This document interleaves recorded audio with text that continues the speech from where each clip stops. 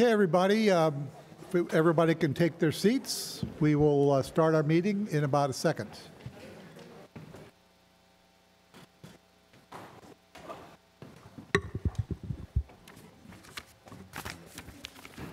Very good. If you can all stand, we'll pledge allegiance to our flag.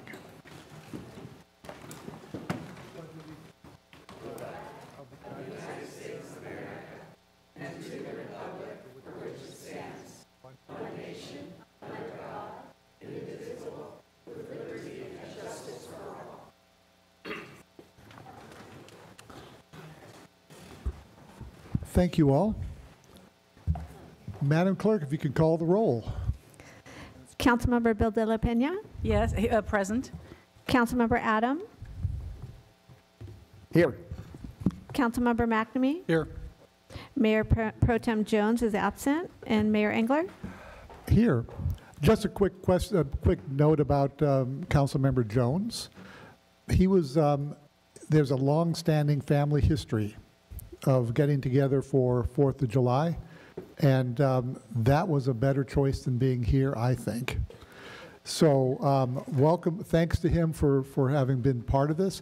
He was going to attend via electronics, but apparently his internet failed on him, so we'll just have to do without his wisdom tonight. Okay, we do have a quick announcement. Items 11A and 11B, the Council on Aging and the Youth Commission, we're going to move those up on the calendar and hear them right after our consent calendar. So, but first, we have a very good presentation to make, so let me move down to the podium and we'll make our presentation.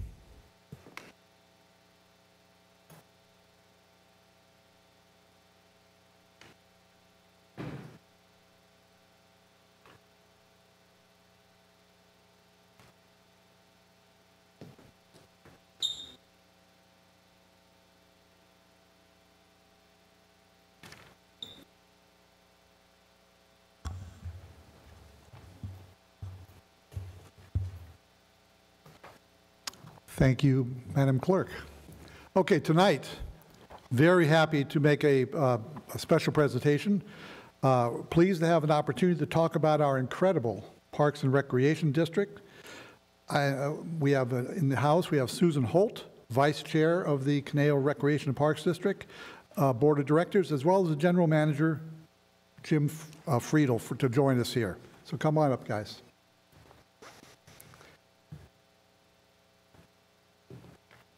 Anyone who lives here in Thousand Oaks knows about the Conejo Recreation and Parks District and how it's an integral part of the city.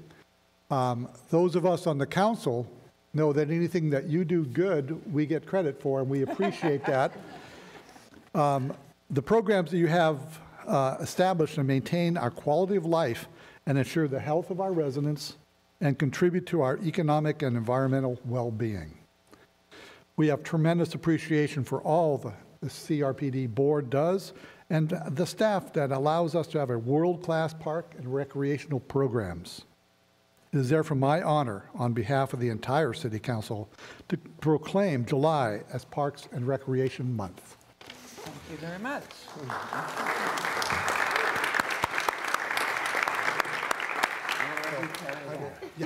I will have this, and we have a camera today. And we'll just present this to Jim. Cool. Okay. And Susan, please go ahead. Okay. Well, it's a pleasure to stand in for our chair, Nellie Cusworth, who's out of town, and the entire board I'm representing, and thank the City Council for this recognition and showing up the importance of parks, recreation, and open space. We are here tonight because cities and counties throughout the country are proclaiming July as Parks and Recreation Month. Well, I've lived here since 1980, and I've been on the board of CRPD for 28 years. So I know the city of Thousand Oaks, and I know they value and support CRPD and the services that we provide, not just in July, of course, but all year long. So day in and day out, CRPD provides over 60 parks and special facilities. We offer thousands of recreation programs at locations all over the city. We provide and host dozens of community events, and we jointly manage our open space through CASCA. We couldn't do that without our wonderful staff, our dedicated staff, and the volunteers we have, as well as dozens of partnerships and collaborations. And CRPD has no better and more dedicated partner than the City of Thousand Oaks. Thank you. Well, your support of CRPD and our joint endeavors are critical to the quality of life that we enjoy in this wonderful city. So again, thank you on behalf of CRPD, and happy Parks and Recreation Month. Get out and enjoy your parks.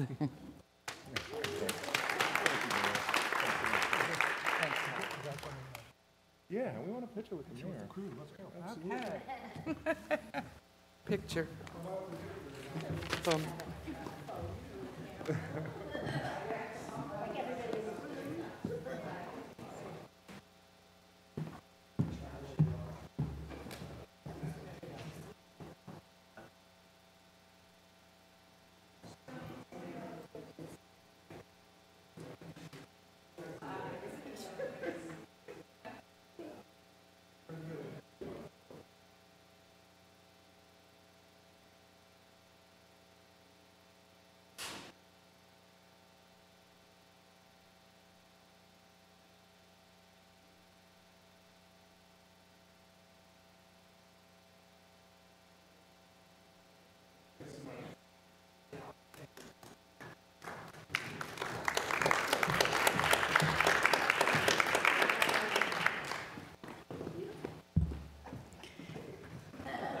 Mayor Engler, I just wanted to make a quick comment regarding this presentation, if I may. Go right ahead. Thank you. I just wanted to say how special CRPD is, because if you paid attention to what they were doing for 4th of July, there is no agency that does as much to celebrate 4th of July as CRPD. And it started with a pancake breakfast in the morning, Yep. right? Right? And then there was a home run derby contest. Yes. Then there was another home run derby for seniors. Then you were able to take fun in the pool at CLU and I believe at Newberry Park High School. Then a concert, and then, of course, a concert in the park that was attended by thousands yesterday. It was well attended. Yes, very well attended. And then at night, of course, the annual tradition of fireworks. And all of that was free. So you have to think about it. This is fantastic, and it takes a lot of effort and dedication to put on shows and events all day long, and that's just the 4th of July, and you do so much more the rest of the year. Just wanted to say thank you for making 4th of July special You're for us. welcome. And these are things that we've done year after year, so it's wonderful. I take part in most of them. Yeah, thank you. Thanks, Claudia. Thank you, Ms. Bill de la Pena. Before I go on, I want to go off script just for a little bit. One thing that Councilmember Jones wanted to make sure we recognize this year is the outstanding achievements of some of our kids in our school, the school district and other schools in the area. Just a few of the highlights. Over at Westlake High School, 53 kids with a 4.6 average or more. I used to be able to count that high, but that's an amazing achievement.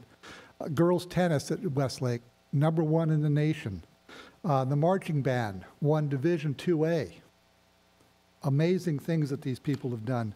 Over at Newberry Park High School, do we have to even talk about their cross-country team and the sterling amount of work that they did?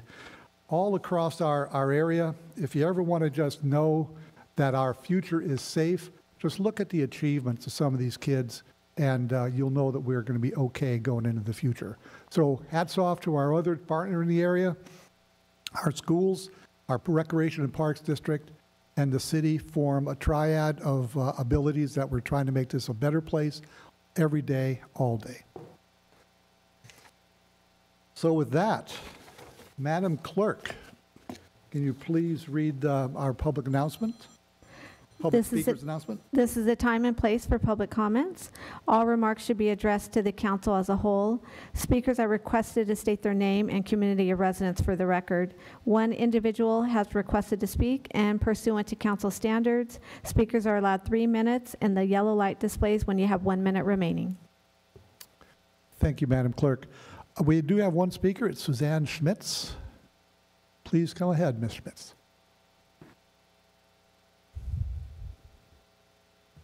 Sorry about my phone. Sorry about that. Okay.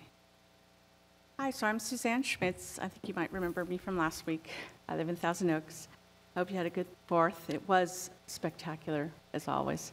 I wanted to talk about the idea of a 101 biotech corridor, which I support. The development is a good one for our employers. We need more housing, both commercial and residential gentrification of old buildings and old neighborhoods. However, what we do not need is projects that allow protected oaks to be removed and replaced with non-native trees. We also do not need any project that limits the view of the Santa Monica Mountains. On behalf of 69 residents and 43 children who agree with me, here's the artwork I forgot to give you last week. The City Council has not focused on trees. It's obvious. Now that we have a drought, it's even easier to ignore. What you're missing is that heritage oaks were created to survive drought. Non-native mitigation trees were not, and they will die in drought conditions. It's clear that last week the Baxter project was decided about 5 years ago. Unfortunately, the majority of people find out about projects after approval and are not aware of them, and the word protected oak is skillfully left out of the reports. The reasons are clear that it seems like they're not being focused on. LA County is giving away trees. Ventura County's goal is to plant 1,000 trees. Yet last week in Thousand Oaks, several oaks at the Amgen property, buildings 34, 35, and 36 were removed, and the Baxter project was approved to remove oak trees and sycamores. We have a wildlife bridge for cougars, but TO manipulates the law to cut down our protected oaks. There's a California Wildlife Foundation and the California Oaks Coalition, who are very active throughout our state. Yet our city council is completely deaf when it comes to valuing heritage oak trees. The agenda is obvious: high density and inclusivity. Where do the oaks fit? Don't we want oaks to be around for everyone, all exclusive, all inclusive? The city should require all future developers to design around and uphold the protected tree law and only allow replacement trees to be California native. We need to hear why the city's why they're not suing Sacramento like other cities. By following the high-density directive, you're making our city become Woodland Hills or Oxnard. I know you've heard it before. It's obviously, there's no concern. There's a fire evacuation hazard. The 2018 evacuation was dangerous. I drove through that. The projects that are adding will allow more vehicles. What is the city doing to help with the evacuation plan? The floods and the roads and the infrastructure. Water. The Baxter development said last week that the council meeting that their plumbing fixtures would be good for water conservation. Yet water supply was a 5-minute discussion. Finally, is it not inclusive that baby boomers like myself were allowed to grow up with heritage oaks? If you continue to allow them to be removed, the next diverse and younger generation will never know what a heritage oak is and why you made laws to protect it. Thank you, Ms. Smith. Thank you. Appreciate it. Ms. Schmitz was our only speaker tonight. So now we go to City Manager for comments. Thanks, Mr. Mayor. Just obviously spoke briefly to it last week.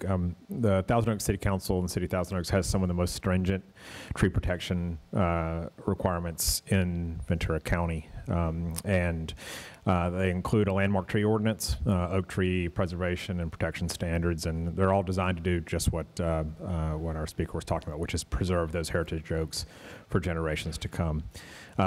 Anyone that's interested in the public, toaks.org/trees is our site that has all links to all of our various preservation standards, and I think we all take trees very seriously here in this community as part of, obviously, part of our namesake.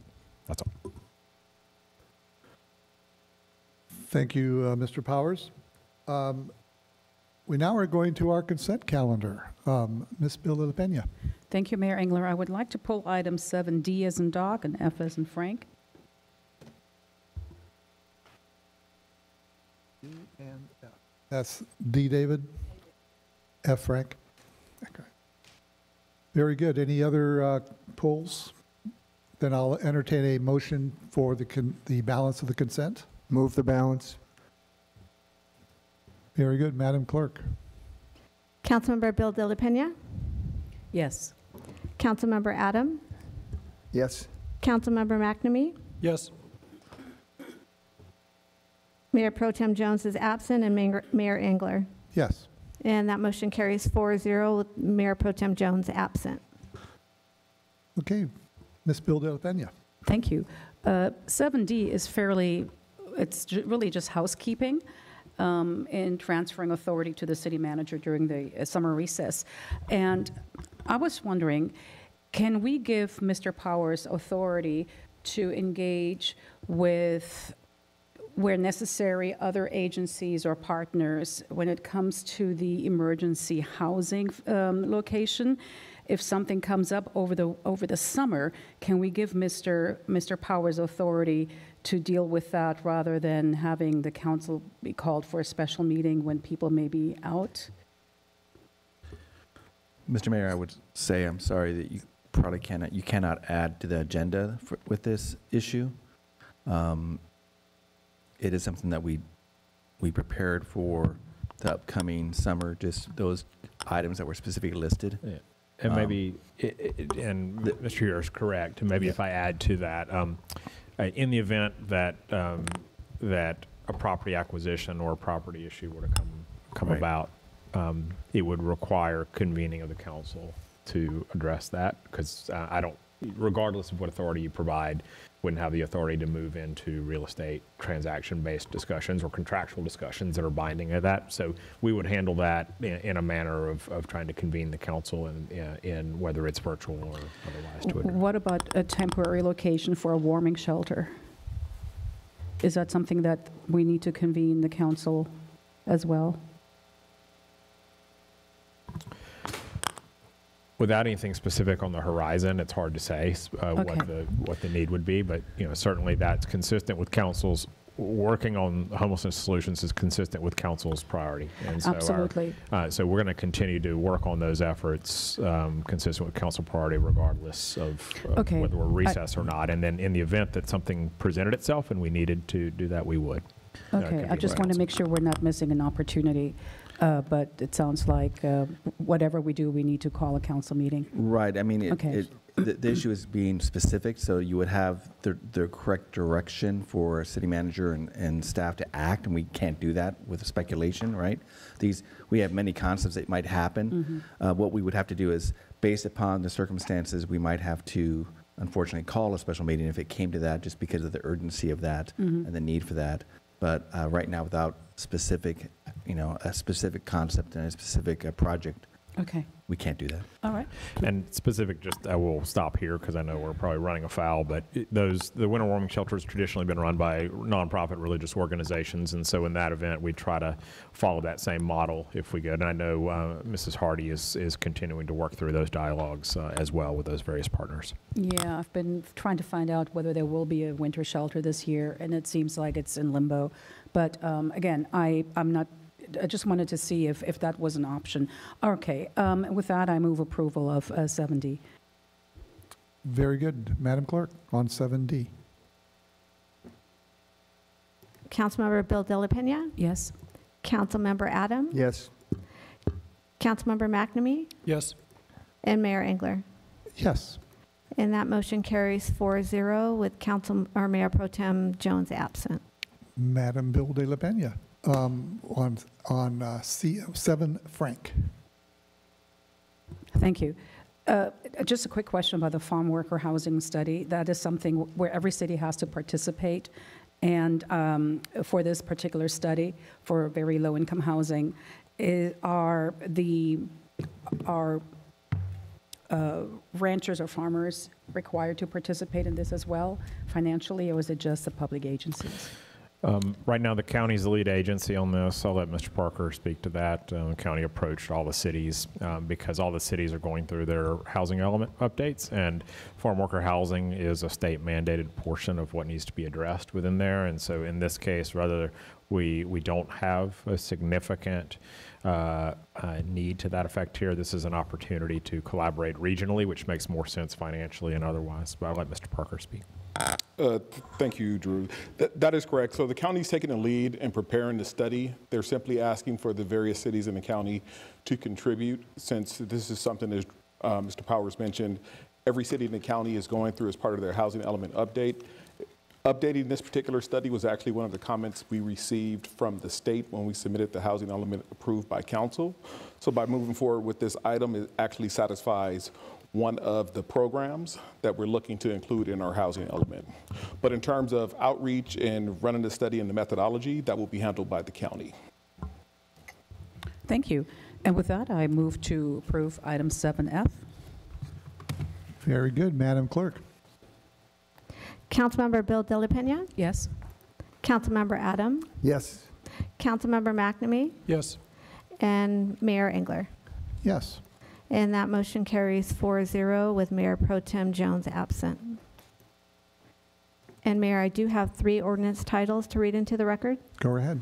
An ordinance adopting specific plan 23, 1 Baxter Way, and its associated general plan amendment, and authorizing the land uses and development standards in said specific plan. Applicant 1 Baxter Way LP, and that's ordinance number 1701 NS. And an ordinance approving a development agreement, 1 Baxter Way, applicant 1 Baxter Way LP, ordinance number 1702 NS. And an ordinance amending Thousand Oaks Municipal Code, Title 5, Chapter 29, Section 5-29.01, 5-29.05, 5-29.08A, 5-29.11, 5-29.12A, 5-29.14, 5-29.18B, 5-29.24, 5-29.27D, 5-29.31C, 5-29.32E, 5-29.34A1, 5-29.34A2, 5-29.34A3, and 5-29.34A6, 5-29.36H, and 5-29.37C regarding allowing adult use retail of cannabis and updated language to meet current standards, and amending Title 9, Chapter 4, Sections 9-4.202 and 9-4.2105 to include cannabis retailer as a permitted use in the M1 zone, MCA 2022-70430, and that's an ordinance number 1703 NS. Thank you, Madam Clerk. We're going to go a little bit out of order, like I mentioned before. We are going to jump down to the item 11A, which is our commission's report. So first up, we're going to have a Council on Aging annual report.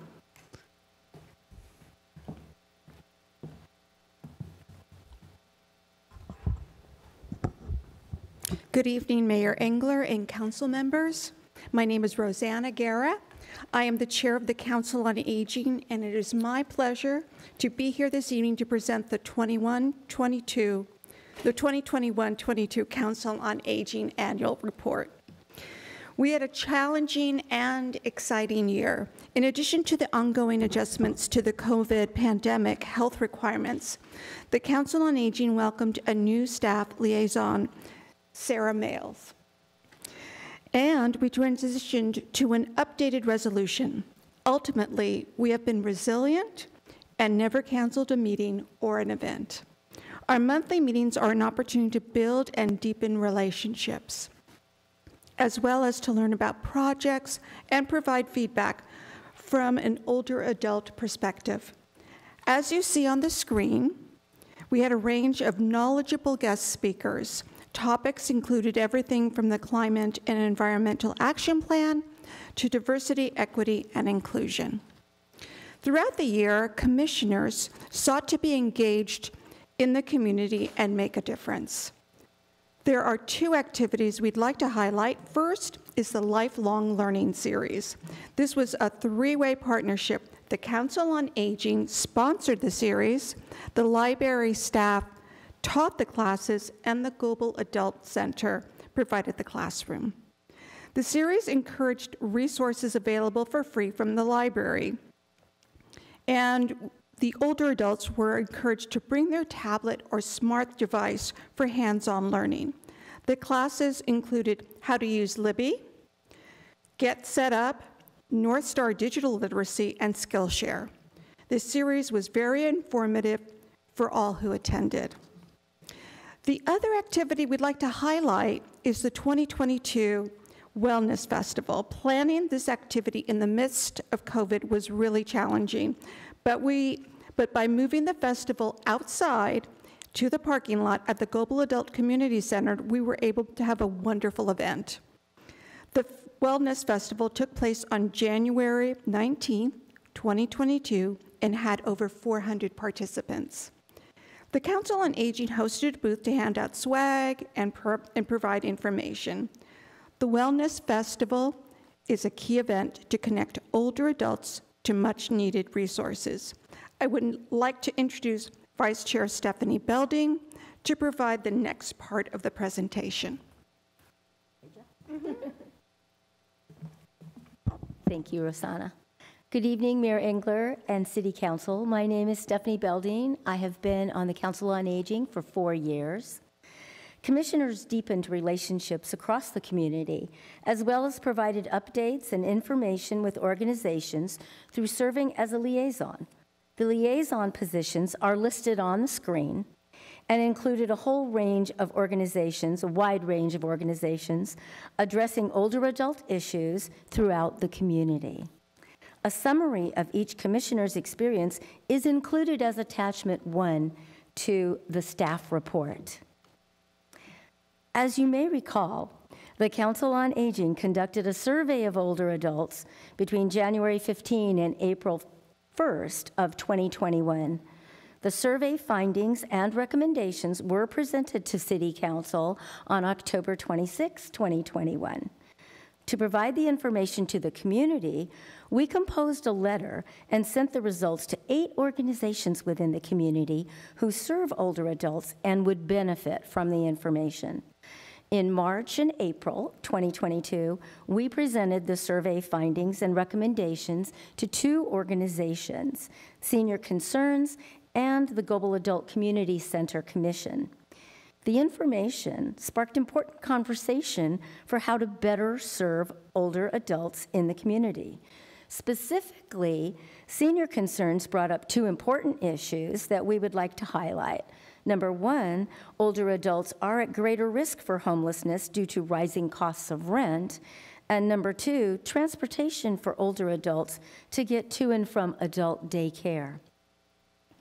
In an effort to facilitate ongoing dialogue and better understand current trends, the Council on Aging added a liaison position with Senior Concerns, and that started in June and will continue as we move forward.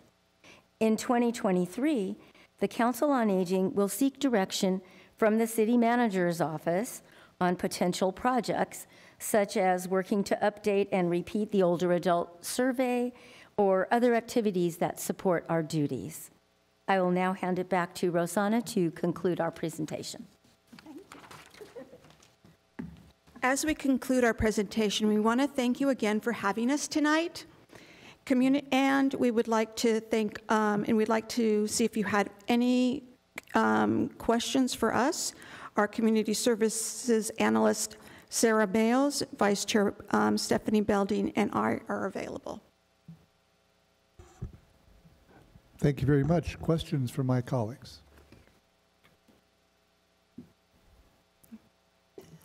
Go ahead, Mr. McNamee. Thank you, Mayor. I just wanted to acknowledge and say thank you so much for the service that you've done in this community for these seniors. It's so good to get the feedback from your committee as to how we move forward with meeting those needs, and I thank you very much for your service. Mayor? Thank you. Ms. Bilda de Peña. Thank you. I didn't have any questions, but I just have a comment to make. Thank you so much for your work. You're both and the entire group so very dedicated and trying to make life better for the older residents of Thousand Oaks. Very much appreciated, and thank you for bringing forth new ideas and some of the events that you have done and organized. It's just very helpful. Thank you. Thank you for your support. And I also echo my colleagues here. Mr. Adam, do you have something to say? Well, I appreciate you being there. I mean, our fastest growing demographic are seniors in the city. So appreciate your representation and letting us know what seniors are thinking. It's invaluable as we make our decisions here at the council. Thank you. And I just wanted to add that we'll be moving our meeting location to the Global Adult Center so that we'll be better able to, meet the needs of our population. Sometimes it's a little difficult to get people to come directly to the Civic Center. So by being at the Global Adult, I think that we'll be able to really capture that population a little bit more adequately. So thank you again for your support and your time. And thank you very much. And our partnership with the Parks and Rec is evident here. Our Global Center, which is our building, and it's administered by our Recreation and Parks District. It's a great organization, and I'm glad that you are part of it as well. Thank you. Next up, we do have our Youth Commission annual report. So I see we have 4 representatives of our Youth Commission here, so please come on down and introduce yourselves to everybody. Good evening, Mayor Engler and council members. It is our pleasure to be here this evening to present the 2021-2022 Youth Commission Annual Report. My name is Catherine Hsu, and it was an honor to serve as the Youth Commission Chair this past year. I'm a senior at Westlake High School, and this was my last year because I was a senior, so I will unfortunately not be on the commission next year. We had a challenging and exciting year, just like the Council on Aging. In addition to the ongoing adjustments to COVID and the requirements, the Youth Commission welcomed Sarah Miles, a youth staff liaison, and we also transitioned to an updated resolution. Ultimately, we were very resilient, and we all came together to adjust to the health orders and never canceled a meeting or event. Also, during our monthly meetings, we had knowledgeable guest speakers that provided the commission opportunities to build relationships, as well as review and provide input on matters pertaining to youth.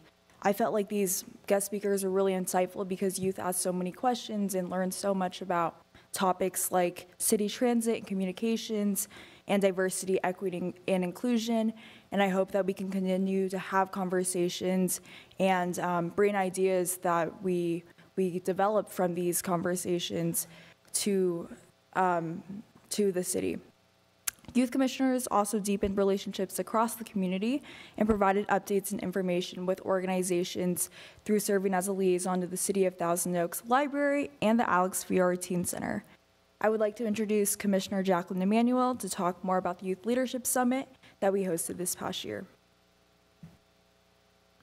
Good evening, Mayor Engel and City Council. My name is Jacqueline Emanuel, and I have been on the commission for 5 years and served as the Youth Leadership Summit Planning Co-Chair for the 2022 Biennial Youth Leadership Summit that was held on March 30th in the Kavli Theater Founders Room.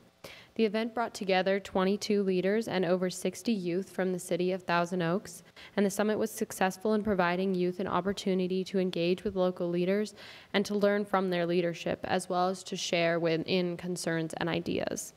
The program included leader roundtables, youth-only roundtables, and a keynote address. There are many important conversations that took place and many positive outcomes that will help shape the direction of the Youth Commission for the upcoming year. I would like to introduce Vice Chair Riley Goodnight.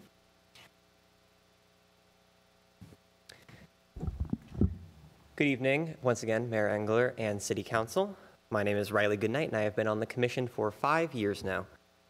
For the Leadership Roundtable discussions, 2 community leaders were assigned to each table, and every 20 minutes, the youth rotated to provide students the opportunity to meet and dialogue with a minimum of 6 leaders. Leaders were provided table topics to use for conversation starters and to help facilitate the discussion. Leaders were also invited to stay for dinner and the keynote speaker, Amy Commons of Los Robles Health System.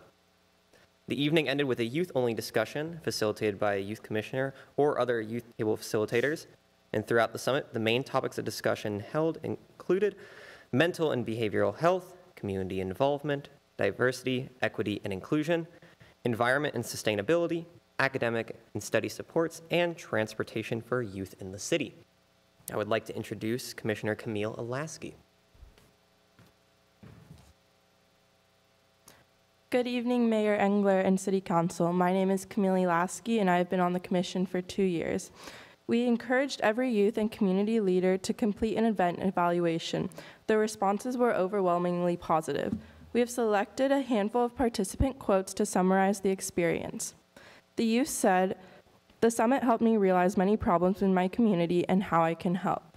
It also made the government feel more hands-on, and another person said that it gave me faith in the process and change that our generation is making. The community leaders reported, "My favorite part of the summit was the interaction with the youth and hearing their questions and concerns." Another community leader also mentioned that there is a need to continue pushing out information about how youth can get involved in their city and school district and how their involvement can make a difference. Additional information can be found in the summit report attached to the staff report. We would like to thank staff from the Conejo Valley Unified School District, Conejo Youth Employment, Conejo Recreation and Park District, the city, and volunteers for assisting us this term, especially our adult liaisons, Sarah Daub and Leanne Petras. Additionally, we appreciate everyone who helped make the Youth Summit a success, including all 22 community leaders, Amy Commons as the keynote speaker, and the over 60 youth who attended. This concludes our presentation this evening, and Community Services Analyst Sarah Miles, and we are available for your questions. Thank you very much for the presentation. Colleagues, questions, comments? Go ahead, Ms. Pilda La Pena. I really don't have any questions. I just wanted to, all of you are seniors, right? All of you are leaving, and I hope you are leaving. Well, I know you're leaving the commission in good hands, and I hope that the ones that are taking over now, the next members stepping up, are going to do just as great a job as you have done. And Catherine, congratulations to completing your year on the school board as a representative of the student body. It was not easy for you. It was pretty tough, and but you are resilient, as are all the other students in our school district. And thank you so much for standing up for what's right and for representing everybody in the school district and for fighting what you believe in. Appreciate that, not only from you, but all the others here tonight and those who are serving on the commission. Thank you very much, and good luck wherever you're going. I know you will do well. Congratulations. Thank you. Mr. McNamee. Thank you, Mayor. I would like to extend my thanks for your participation in this. The report is very, very important for us as city council members to better address the needs of our youth in our community, which are you are our future leaders. And by you stepping up and making that part of your day to provide that information is so very valuable. I look forward to hearing more about your good work you do after college and what you do in our community. Thank you so very much. Mr. Adam? Thank you, Mayor. Well, a couple of you said you've been on the commission for 5 years. Is that right? Well, that's a pretty big time commitment. And now you're all getting ready to go to college, right? Okay. I'm just curious, because I've had some experience with the Youth Commission in the past. Do you feel that the commission offers you opportunities to prepare for college and higher education? Do you think it gives you a runway that maybe accelerates you in how you might do in college? Yeah, I think this is a really good and relevant question. I think that participating on the commission definitely allows us to be civically engaged, and that's not something that all youth have the ability to do. So I definitely think that we have exposure to local city government and the different roles that we play in the community, and I think that's very, very valuable. I do think that because we are such a limited group, and that there is an application process and an interview process, I would like to see more youth be civically engaged and have the opportunities to learn about community and in government, everything like that. Do you all have anything else to add? I similarly agree with Catherine. I believe the Youth Commission allowed me to connect with similarly motivated people. So it was oh, you're doing this to prepare for college? Oh, maybe I should do that or explore something related to that. And I feel the Youth Commission also opened me up to meeting all sorts of adults and other people in the community, so I could gain their influence and understand, okay, what's being an adult and how should I prepare for that.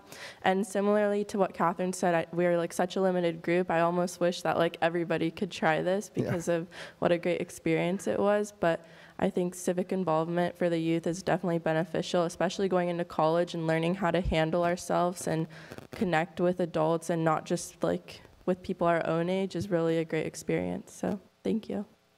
I really appreciate hearing that because I like to think that the Youth Commission, you do a lot of good work for your fellow students, but I like to think that it's a benefit for you, each of you personally. And when you say to me it promotes civic engagement, I think that's very important because, frankly, some of our young people, it takes them a while to get warmed up to civic engagement and to vote, and it sounds like you're ahead of the game on that. So. Great comments. Thank you. And still, wait, I get a chance to talk too. And thank you for your 5 years. Some of you 5 years. So you came in as 8th graders all the way through high school. So that's a commitment. And really, I hope that it was something that you were able to learn a lot from. I think my question is, I have the feeling that the youth leadership event was perhaps your favorite event that you did this year. Is there anything else that fell short or something that we could have helped you with? I think that our commission went in a new direction this year. In past years, at least the years that we've been on it, we did more than just the Youth Leadership Summit as our event, but this year we tried to take more of a liaison role. I will say I think that one of the events that the Youth Commission put on that I personally missed this year was the Youth Recognition Awards. I think that was I think that was a really important event in the community because it acknowledged all the service that youth in the community do, and I think that it's important to acknowledge them so that they'll be encouraged to continue to do so and they feel like they've been recognized. So I personally think that that was the area that was most lacking this year, but I think the direction that the commission is taking is a really important one. I'll also add something to that. I definitely think that the transition this year with the new resolution was difficult. It was really difficult because we've been so used to planning events like the therapeutic dance and the Youth Recognition Awards. But I do think that recognizing the needs of the community and the needs of the youth was really important, and kind of changing our direction was important. I do think that we definitely need some more support in transitioning into a more advisory role, which is the purpose of the resolution. So I think that instead of us planning events like the Youth Recognition Awards, encouraging the city to have some sort of program that plans a youth recognition awards for like celebrating like youth's service to the community. So it's not like youth commissioners doing the work. So the program is still there, but our role as a commission has like kind of changed. And then I also think that some of the programs like the city internship were very valuable. But again, with our new direction, it wouldn't be us specifically planning it, and it would be more of us supporting a program like that. But I do think that it was such a loss to not host these events. So I hope to see it in the future come up in some other place and the Youth Commission to have another role in it. Well, thank you for your input. Very good. Oh, I'm sorry, go ahead. Oh, sorry about that. Yeah, just kind of like echoing what Commissioners Emmanuel and Shu said. I believe that especially like for people like me, Catherine, and Jacqueline, we were on this commission for quite a long time. So when it randomly well, not randomly, it was planned, but when it just switches to something new, it takes a little bit to like adjust to it. And I think with the new circumstances that we were put under, I think we did a pretty good job. However, it definitely was an adjustment. So I like the direction that it's going, but I feel like that was definitely our biggest struggle this year, considering the fact that most of us were not used to doing this sort of thing. But I think the future Youth Commission members can all get it through now that they're starting off from this point. Okay, very good. Thank you for the input, and thank you for the report. Well done. Oh.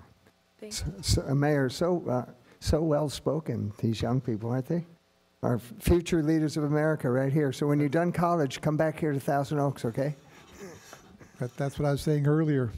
If you just want to feel good about your future, look at kids like this, and you will have no doubt how well we're going to do going forward. Proud of all of you. Great job. Thank you. Okay, that's our two presentations. So let's get back on the agenda. We're going to go now to department reports. First up on our department reports is our Thousand Oaks Alliance for the Arts Operation and Programming Update. So please take it away, Mr. Mead. Good evening, Mayor Engler and City Council members. On behalf of TO Arts, I'm here to present our 6-month report covering the last 6 months ending June 30th, 2022. We have some slides for you, and tonight I'll be giving you a brief overview of some of the highlights contained in the report that you've received. Just this past May, we celebrated 5 years of TO Arts existence. I must say those 5 years flew by way too fast because I remember all the stuff Patrick remembers that we went through to get where we were. The ad hoc nominating committee of the board is currently undergoing a blue ribbon committee process where we've invited members of the community to a 90-minute session to provide input about TO Arts, learn about TO Arts, and understand it. And with that, we're asking them to provide us with some names of potential individuals who could serve on the board, because we're right now a board of 8 and we're looking to expand by 1 to 2 more people by year's end. As I think I mentioned in my last report in, I believe, January, we started the diversity, equity, training and information to formulate a plan for that. And we contracted with Equity Praxis Group to facilitate a strategic plan for us, a planning retreat to discuss goals and objectives for the next 3 years, and to develop an action plan for the next 2 years. And they helped us to weave DEI into that strategic plan. With regard to finance, one of the most obviously important things of everything to move forward, we reviewed and accepted our annual independent audit report for fiscal year 2020-2021 at our meeting on May 12th this last month, or 2 months ago. And it provides a written opinion of the auditor regarding our financial statements from July 1st, 2020 to June 30th, 2021. And then next week at our board meeting, we'll be discussing our operating budget for the fiscal year 2022-2023. Next, on the development side, we hosted our gratitude reception in May in person here in the Shear Forum, and we successfully surprised John Bradley and honored him with the Lifetime Heart for the Arts Award. And thank you, Mayor Engler, for making an appearance in the video to honor John. And I believe, Claudia, you were here, and we thank you for your attendance too. If I missed anyone else, sorry, but those are the ones I remember. We're obviously grateful for the continuing generosity of our donors, and we've been receiving recurring gifts both monthly and annually, and these membership groups continue to grow for us. And the roster of the membership group obviously provides vital sustaining dollars to allow us to fulfill our goals here. This May, after nearly 3 years, we were able to host our annual Producers Club fundraising luncheon. I think we had well over 100 people in attendance, maybe 150, and we raised over $170,000 in donations. So it was good to see everyone there, and also to raise a substantial amount of money. We continue to be a sponsor of Cal Lutheran's University Centers for Nonprofit Leadership Celebration of the Sector event each year. And then new this year, we joined the Greater Conejo Valley Chambers Chairman Circle, and we were a sponsor of the State of the City Address last December, as well as the Chamber Recognition Gala this May. Next slide, thank you. Programs. Access Arts. This is very important to us. It is a program that supports elementary schools to provide high-quality sequential arts education to students throughout Ventura County. This past year, we provided over $60,000 in grant funding to 7 local elementary schools. In one school, we funded the construction of a dance studio. In another, it was artists in the classroom residencies. In a third, it was weekly dance lessons. And yet in another, it was art supplies and so on. Additionally, TO Arts was invited to be a partner with Conejo School Foundation and Conejo Valley Unified School District in the creation of a 5-year strategic arts master plan for the entire CVUSD K-12 student population. Next thing, virtual field trips. As you know, obviously due to the pandemic, can't bring them here. So what have we done? We've brought the field trip virtually to them, and we've had 500 to 700 students each month experience the field trip. Basically, the video content was made available through agreements with different diverse artists across the country, and these specifically curated videos were available for 1 month at a time and can be viewed directly through our website, www.toarts.org.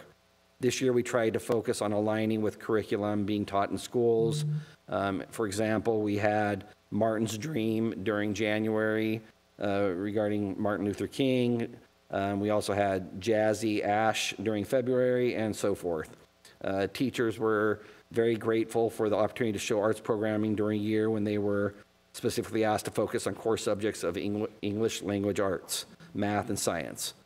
Well over 7,000 students and teachers accessed this content during the 2021-2022 school year, and they have requested that we keep this program alive for the 2022-2023 school year as well, and we intend to do so. Next, we've had our Olson Performance Grants. As you know, these grants provide theater credits for entities performing here in the Bank of America Performing Arts Center, and we were able to provide grants to our 3 resident companies as well as other local non-performing arts groups. And this year we distributed $117,800, of which $80,000 went to the 3 resident companies.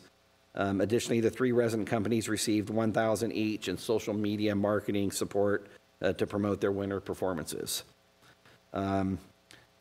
Next slide. As you know, the City of Thousand Oaks instituted the Emergency Arts Grants, and at the request of City of Thousand Oaks, TO Arts was happy to undertake the task of reviewing the application or I don't know if it was application, but reviewing the grant funds and determining which entities would receive those funds and how it would be broken out. We actually received 19 applications from the local community art nonprofits, and after reviewing those, we awarded the funding to 17 of those organizations, and all $500,000 were distributed to the entities, which obviously was severely needed by all of these groups. Also, the Young Artists Ensemble, as you may know, the long-term agreement between the Arts Council of the Conejo Valley and the Young Artists Ensemble program administered by the Conejo Recreation Parks District came to an end, and in the interim, TO Arts has agreed to serve as a fiscal receiver for that program. As the YAE is a fixture in the local community and provides local youth and teens between the ages of 10 and 19 with opportunities to perform in plays and musicals, and we're happy to help them out so they can continue doing so. Next, our TO Arts Presents. As you know, that's the presenting portion of TO Arts for performances here in the Cavity Theater and the Sheriff Forum. And we're obviously the largest presenter here at the Bank of America Performing Arts Center. And this past year, we took a very aggressive approach to programming to promote a strong, safe reopening of the arts and entertainment sector. This year, we presented 51 performances between the two theaters. We attracted more than 45,000 patrons and generated approximately $2.19 million. Here's a little of what we have upcoming. First, for the second year, we're going to have our TO Arts After Dark at Stagecoach, which will be in September and October. And I highly recommend anyone and everyone to come out and see those shows. They're great. They're great, and the environment out there is perfect for a nighttime show. For this next year, for the two theaters, we so far have 40 confirmed shows, and Jonathan and his team are continuing to add more performances throughout the year. We are planning for our Kids in the Arts program to restart in February 2023, and through this, we expect to bring around 5,000 students to the theater before the close of the next school year. And next, for just a little information on some performances coming up.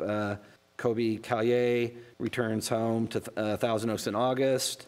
Elvis Costello and Weird Al Yankovic will be joining us as well coming up.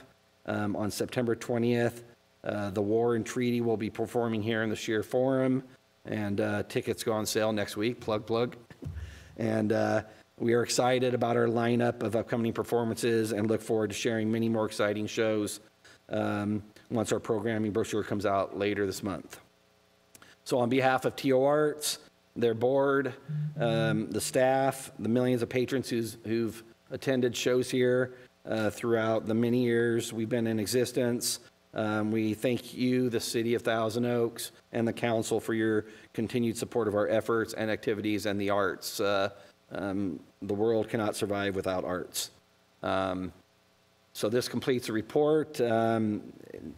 Executive Director Jonathan Surratt, Associate Director Nikki Richardson, and I are here to answer any questions you may have. Thank you very much, Mr. Mead. Questions from my colleagues?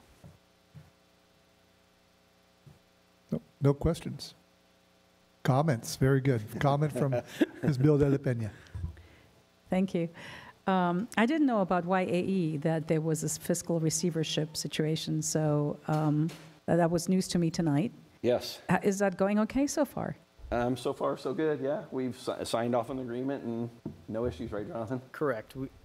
We do have an executed agreement in place that we've only entered into within the last month and a half or so, but we are moving forward, and it's a trial for about a year, so we have an interim agreement to see how the relationship works between YAE and TO Arts, but also give them some cushion of time so that they can properly vet and evaluate if there's another direction that they would like to take with another fiscal receiver or perhaps another nonprofit. Thank you. I guess I did have a question, but I know I'm gonna have a comment.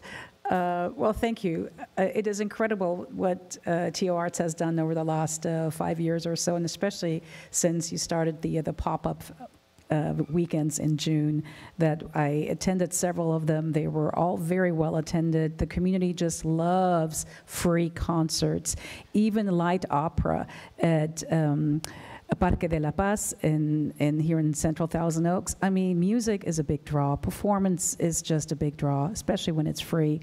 So that is really one of my favorite things. And I appreciate that, and I hope we will be able to continue that. Because it's wonderful, and just thank you so much. Yeah, and I do have to say for the pop-up that's actually a Cultural Affairs Department, City of Thousand Oaks events, but TO Arts does sponsor one of the pop-up nights, but that's kudos to the department. They do all that with obviously the city, with the City of Thousand Oaks funding. Good. I mean, everywhere I go, I do see the TO Arts banner or sign. So it's all married together. It is. We're all one big artistic family. So thank you so much. It's great that you're able to do as much as you are, and doing so successfully. Thank you, Nikki. Yeah, thank you, and thank you, Claudia, for your support of the arts. And just take the credit. Is TO Arts, it's pop-ups, right? Come on, just take the credit. I really enjoy how TO Arts and our cultural department work hand in glove. So it's really good to see that. I'm curious, as we come out of our COVID, are you able to get out more and more? And I know you've made some progress there. Are you looking forward to a better year next year? I think it can only go up from where we've been. I mean, we had a great last year, but we made a profit, but it's not as much, obviously, as in years past. But so it can only improve from there, and I think it's going to. I think the world is starting to open up, and I think people are going to get more involved with the arts as they feel more comfortable as time progresses. Well, thank you again for the report, and thanks to our cultural affairs people to the good job and good partnership. Thank you for that. Great. Thank you very much. Next up, we do have another department report and staff report. So this has to do with the Conejo Canyon Bridge at Hill Canyon Treatment Plant. This has to do with the contract for building a bridge in that area, and I'll turn it over to our Public Works. Nader Hadari is going to do our presentation tonight. We also have Tracy Friedel here. When you're ready. Thank you, Mayor, and good evening, council members. My name is Nader Hadari. Joining me tonight is Tracy Friedel, the Assistant City Attorney from the City Attorney's Office, Anna Huber from COSCA, and also Ida Faruzan from the Public Works Department as our lead engineer on the project. The project is located on the west side of Hill Canyon Road, approximately 2 miles south of Santa Rosa Road, and it is spanning across the Arroyo Conejo Creek, adjacent to Hill Canyon Treatment Plant. Just providing a little more details as a closer look of the proposed improvements. The proposed bridge is in yellow on this slide on the left-hand side, and then it will be supplemented by a 375-foot long access road that will connect the bridge to Hill Canyon Road. The project will also include bridge abutments and utilities, as well as habitat restoration. Just wanted to start with some project background to illustrate the effort that has gone into bringing the project to where it is today.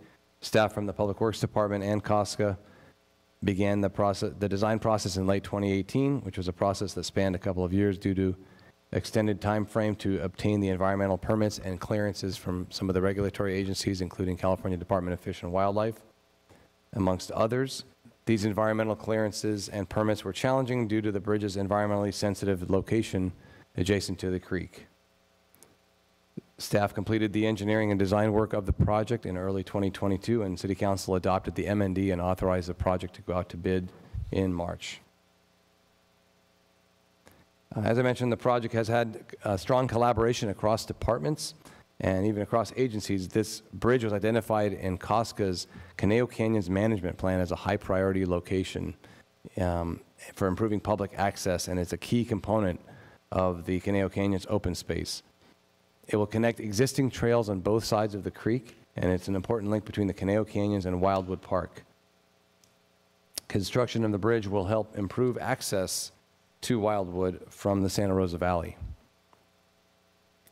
Here are some just conceptual images of what the 12-foot wide, 140-foot long steel truss bridge spanning the creek will look like. It's going to be matched in the overall appearance with the other adjacent bridge that was built approximately 10 years ago further up Hill Canyon Road next to the public trail parking lot. That's just another image of the engineering plans. The bridge is going to not only connect existing hiking trails, but it will also be used by pedestrians and equestrians, and it will provide access for city maintenance vehicles between two of the city's most critical facilities, which is the Hill Canyon Treatment Plant and the Municipal Service Center. The bridge will also provide a secondary emergency egress from Hill Canyon Treatment Plant, and it is being engineered to be HL93 loaded, which means it can accommodate heavy vehicles and some of the lighter fire access equipment if necessary. As mentioned, the project went out to bids earlier this spring, and we had a strong showing with a total of 7 bids submitted on June 8th. The lowest bid was from United Construction and Landscape in the amount of $1.9 million. However, United's bid was deemed non-responsive on June 14th as a result of their failure to properly complete the information in bid form 6 in the bid package, which required all bidders to list at least 3 projects that have been completed in the last 5 years of similar scope and complexity. Therefore, Beater Construction Company is the lowest responsible bidder with their bid of $2.1 million. The bid package for Beater has been reviewed and found to be in order.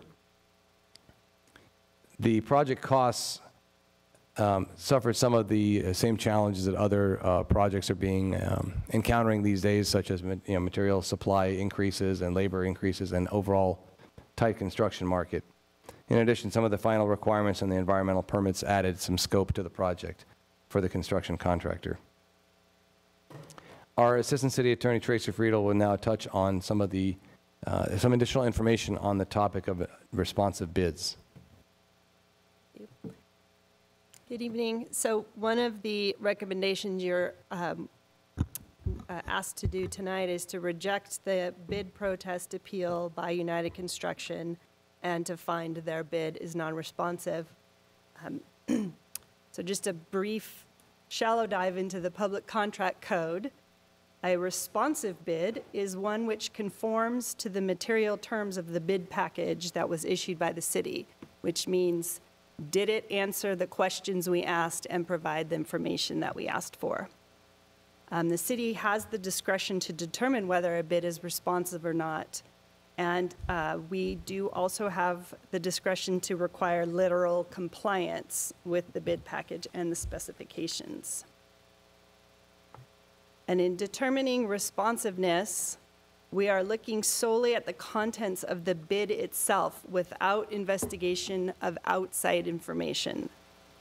So any additional information that is or was provided by a non-responsive bidder must relate directly to whether or not they were responsive.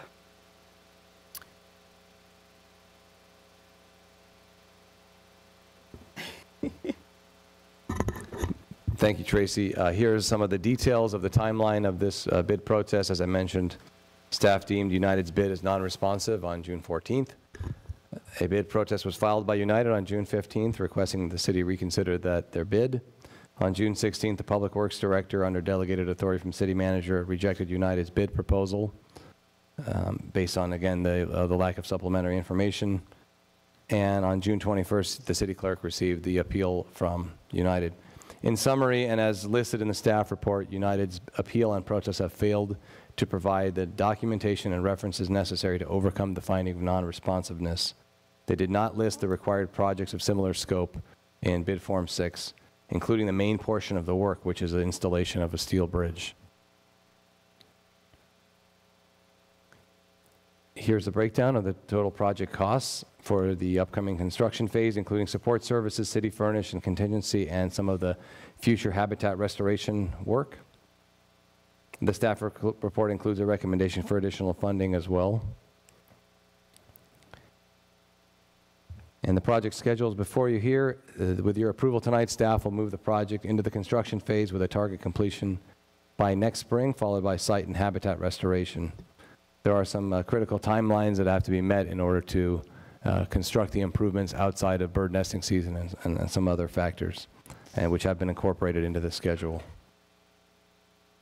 I want to close with a recap of the project benefits and features and how they meet the original project goals that provide trail and vehicular access across the creek, provide a defined route between the Santa Rosa Equestrian Park and Wildwood Canyon for trail users, including pedestrians, bicycles, and equestrians, accommodating Costco Rangers access for maintenance and open space management to improve that even further, and provide emergency vehicular access out of Hill Canyon for wildfire purposes, which we have actually experienced during the Hill Fire in 2018.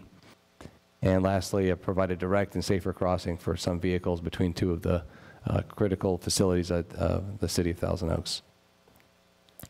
The recommendations are listed in the staff report, and staff from various departments are here available to answer any questions. Thank you. Thank you very much. Questions? Thank you, Mayor. Mr. McNamee. I have a question. Again, this just comes down to logistics. A company who has capable engineering equipment and staff and expertise, what I'm hearing is that their bid is being rejected simply because they did not provide proof of similar projects over the last number of years. How does a company that is trying to either get into building such projects get them under their belt in order to meet that hurdle? I assume this is typical of cities. It's sort of like saying you can apply for this job, but we're looking for experience, but you can't get the experience because you've never gotten the job before. How do we do this? I understand we want to protect the project to make certain it can go to completion, but how do you get into the industry if you can't even get a chance at showing what you can do? Yeah, that's a good question. I can't speak for other agencies, but I know that we have not limited the scope of the similar projects to other public agency or public projects. There are several land development projects that use bridges. There are several, park districts and other agencies, and so even private properties can, as they're being developed, as we see these days, the properties that are remaining to be developed typically have other terrain challenges. So we did not require that the projects be only from other public agencies, but that's a challenge for any business trying to expand into other areas. And but I hope that addresses your question. Yes, it does. It's sort of a catch-22, and that's a challenge for any business trying to get their foot in the door with municipal business. The other question I have is, why did it take so long to get through the state of California for approval in this project? What were the delays? What happened? Yeah, as mentioned, most of those delays were on the review process for obtaining the environmental permits, the mapping out the conditions for those permits, revising the design to accommodate the comments from those agencies that those agencies are responsible for some of the wildlife and terrain and waterways through the area. So we had anticipated some level of protracted time frame for some of those permitting processes, but it did go beyond that. Once this project is completed, my desire is that it relieves the traffic, parking, noise, pollution, dust burden that exists with the Wildwood Park entrance off of Avenue de los Orbeles. To shift the regional park traffic that's coming into that small parking lot that spills over into the neighborhood, disrupting the quality of life that they have, a quality of life that is shifted because celebrities have gone into that park and talked about what a wonderful waterfall that's year-round, resulting in people from all over the Southland coming to that park and being a burden on that community. What are we doing as a city once it's in 2023 to try to shift it to this new location at the Hill Canyon plant away from Avenue de los Arboles parking lot there at Wildwood Park. Yeah, that's certainly been a topic of the conversation, and I think this bridge will be one of the final pieces that will allow that other access point to become more official and more, publicized and so forth. And perhaps the COSCA can add any additional commentary to that if they have any. Good evening, Councilmember McNamee. Thanks for your question. The primary thing that we'll be doing is changing the address so that whenever a potential visitor Googles Wildwood Park, for example, the address that they will encounter will be on Hill Canyon Road. Well, that's a nice start. I'm looking at people who've used it now for the past 5-7 years, and they're not Googling anymore because they know how to get there, and these would not be local residents. One of the suggestions I made was that we have 2 park rangers there who open it up in the morning, and you show ID. If you are a Thousand Oaks resident, you park for free. If you're not, $20, and here's a piece of paper showing you where you can park for free at the Hill Canyon parking location. So the residents tell me there's about 1,000 cars per weekend. I sat there one day, and their count is about right. Their disruption of their life with dust, noise, barbecue, fumes from the cars early in the morning before it opens up are very accurate. So they're not exaggerating. And I'm looking to see how we can change their behavior of those who already know the location to look at that as a possibility, that if you're a Thousand Oaks residents, your taxpayers' dollars goes to your free parking here. If you're not, $20, and here's a sheet where you can go park for free if you don't want to park here at this location for $20. Is that something that you can look at as a possibility here? We can definitely look at that. I'm talking $20,000 a weekend. That's pretty good money. I'm sure you could do something well with it. Thank you, Mayor. Thank you. I do live in the area, and I know there are some folks who have problems. Other folks don't have a problem with it, but anything we do to help the neighbors over there be well appreciated. Ms. Bill de la Pena. Well, I thought you had a comment. Mr. Adam. Thank you, Mayor. Yeah, I mean, this really is an important project because, as Councilmember McNamee says, it should hopefully take some of the pressure off that parking lot. The only access to Wildwood, which is an extremely popular park, it's got to be the most popular one in the city because that waterfall down there is really beautiful to hike down to.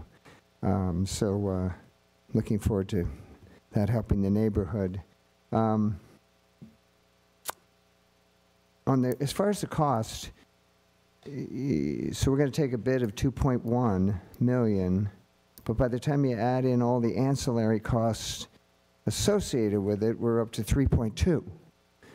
So, okay, I get that, but it also says here that we'll get a donation from Caneo Open Space Foundation, donation from Caneo Record Park, and COSCA is going to pursue a funding opportunity up to a couple $100,000. Is that likely that we're going to get that? The first 2 elements, I believe the answer is yes. The additional grant funding that's being pursued, that's an active process right now. So, okay. Yeah, and I think this is a regional park, really, in a sense. A lot of people from out of town come here. So I don't see any reason why the county can't participate in this in some way. On here, there's a county permitting and inspection fee, so that might be a start. Maybe they'd waive that, or perhaps they'd consider contributing, because as I say, I mean, if there's a regional park in Thousand Oaks, this is it. So would you do that, please? Talk to the county about participating in a financial sense with this project. You think that's reasonable? We can make every attempt, yes. Every attempt. Well, county's got a lot more money than we do, so it seems to me that that would be an appropriate ask. Will do. Thanks, Nader. Very good. Any other comments? Quick question I have on we are looking at the second place bidder. I'm assuming that this bidder did have experience in building bridges and that heavy construction? Yes, certainly, yes, they do have, and they did offer and provide the requisite similar projects of similar scope and complexity, including bridges that were 3 or 4 times larger and longer than this one. Yeah. Was that common across the board, that all the other bidders did have the requisite experience? Well, with 7 bids, I'm not sure we scrutinized maybe like the 5th and 6th and 7th low bid, but generally all of them, yes, they did have that. All the top bidders, with the Yes. exception of our number 1 low bidder? Correct. Okay. And then I'm most interested in this bridge. I mean, I hike that area all the time. Having that access is going to be nice for hiking and everything else. But one of the main reasons, I think, is to have that second means of egress out of the Hill Canyon. What type of weight can this bridge handle? You said it was a HL 93. I'm not familiar with that term. It's basically H20, which is the 20 tons. I don't know why they started calling it HL 93. It's slightly different. It's slightly higher level of engineering, but it allows a 40,000 pound crossing, is my understanding. Actually, that's a pretty good size truck. Right. Yes. That's a pretty good size truck. So, good. That should help us with that egress out of there, so we don't get caught flat-footed like we did the last time Hill Canyon went off. Very good. Yeah. And yes, Mr. Adam, we have put in for that grant. Last year we were back there asking for it, and it seemed promising. We have a good chance on it.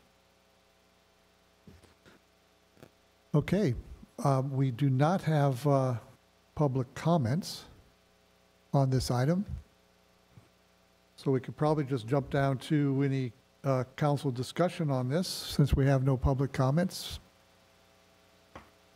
Any other discussion, my colleagues? Very good. Let's go for a Yeah, motion. I was going to move approval. Very good. Madam Clerk, we have a motion for approval. Councilmember Bill De La Pena? Yes. Councilmember Adam? Yes. Councilmember McNamee? Yes. And Mayor Engler? Yes. And that motion carries 4-0 with Mayor Pro Tem Jones absent. Very good. Our next item up is a general plan amendment initiation. We have Stephen Kearns coming down.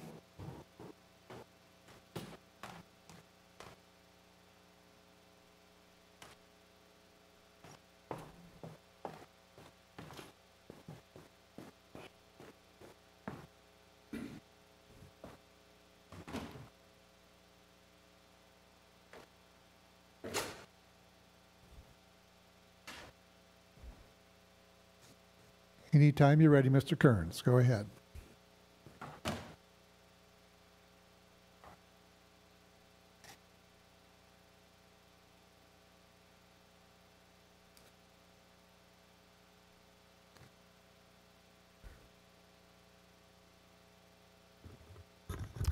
Thank you, and good evening, Mayor Engler and members of the City Council.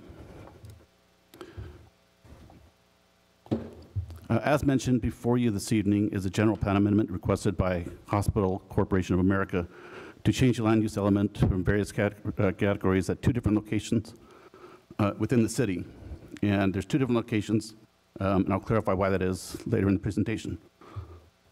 The second request is authorize concurrent processing of legislative actions and the project entitlements for the proposed project at Los Robles.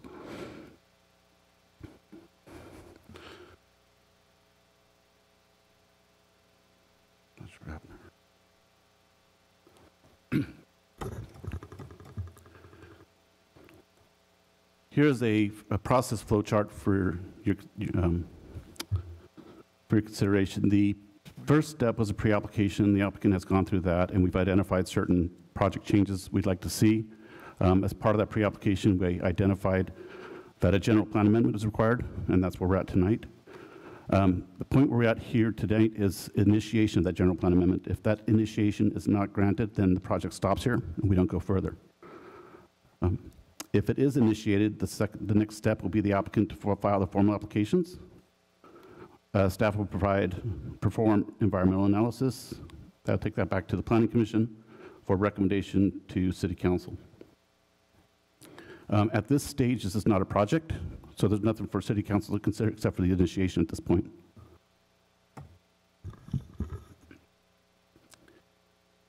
Here's an aerial perspective of the subject site. As you can see, there's remnants of a former development. It was the Young Set Club. It was a preschool. Rolling Oaks is to the north. Los Padres Drive is to the west. There's a play area, so it's pretty much flat work, landscaping, and some fencing, and that's pretty much the extent of the remnant development on the site. Through the pre-application process, the applicant submitted a conceptual site plan. This is it overlaid onto an aerial photograph. As shown, their proposed building size is about 60,000 square feet. They provide parking, fencing, landscaping, and some retaining walls.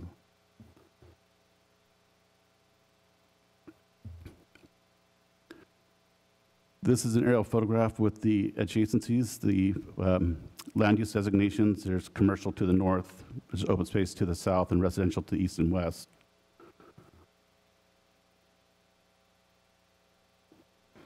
Now, this is the existing general plan land use designation. That's a very low residential, which has a maximum unit of 2 units per acre.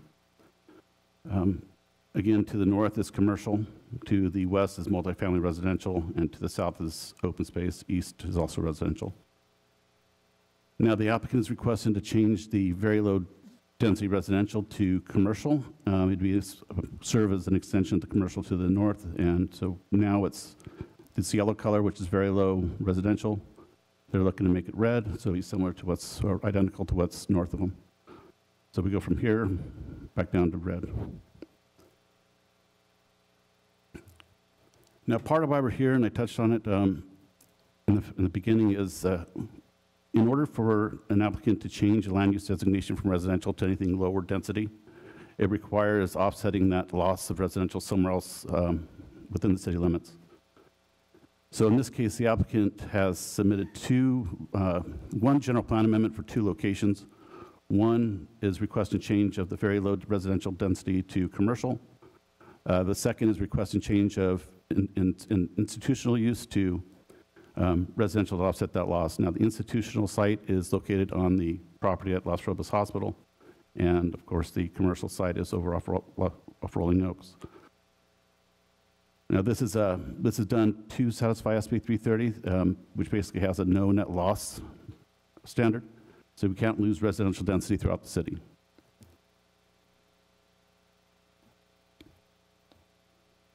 So it brings us to essentially a math formula. You have 4.75 acres at the current site. The maximum density is 2 units per acre. That, if you round down, it gets you to 9 units per 9 units for the site. And since we can't lose those units, we have to offset that at another location. So the applicant has identified a portion of the property at Las Robas Hospital. It currently is institutional, and they're requesting to change that to low-density residential, which has a maximum density of 4.5 units per acre. The site is 2.15 acres. You multiply that by the 4.5 units, and it gets you to 9 units when you round down. So this graphic is just to identify how this, what's happening here. It's going from 400 Rolling Oaks Drive to 215 West Drive, Jans Road. So the density is actually being transferred. It's not being lost, and this satisfies the strict application of SB 330.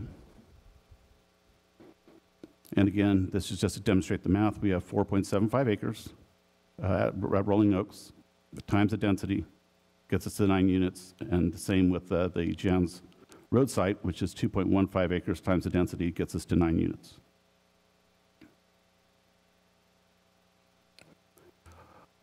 This corner portion of the site here, this is the parking lot area at the Las Robas Hospital at Jans Road. This is the area that would be receiving the units. So it's actually just across the way from residential to the south and to the southwest.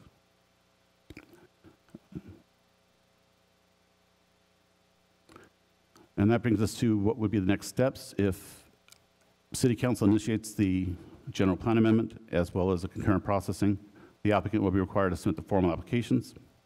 Those would be for a zone change, a lot merger, a development permit, and a tree permit. That would take us into the environmental review analysis to determine which environmental document would be required. Back to Planning Commission review for recommendation to City Council, then back to you for final decision.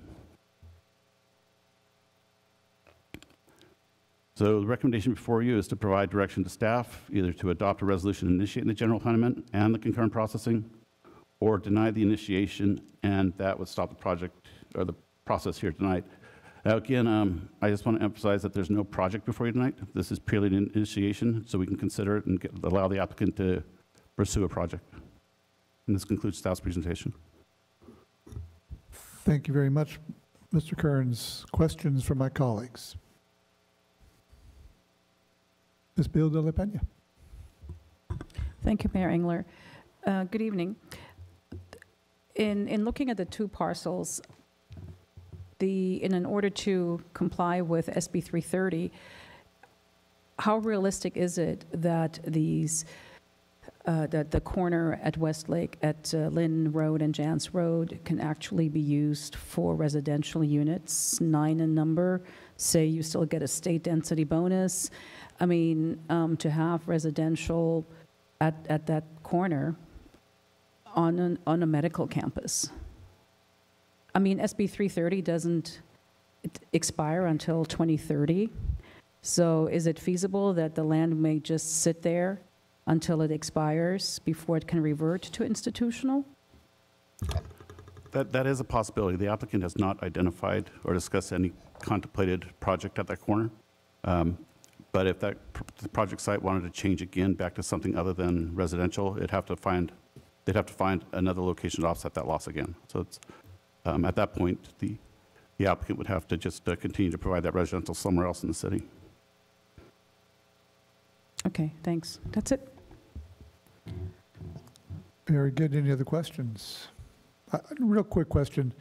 This is very similar to what we did last week with the Baxter property, kind of an unused parking lot area at the hospital site. Is that correct? Yes, that is correct. There's a residential project going out in the corner of the Baxter site, very similar to the site. Very good. Okay, we do have our applicant who is now up for making a presentation. We have 15 minutes for our applicant to make a presentation. I welcome to our humble esteem, Natalie Musi. Good evening, Mr. Mayor, council members. Thank you so much for the opportunity to be here tonight. I'm Natalie Musi, the CEO of Los Robles Health System. Los Robles has been serving the community since 1968. We have 3 inpatient hospitals and 6 outpatient clinics. The health system's been nationally recognized for our patient safety by the Leapfrog Group 8 times in a row and is fully accredited by the Joint Commission. Los Robles is a level 2 trauma center, a STEMI designated heart attack center, and a comprehensive stroke center. The health system provides comprehensive women's and children's services and employs over 1,600 employees and has over 600 physicians practicing over 50 different medical specialties in the community.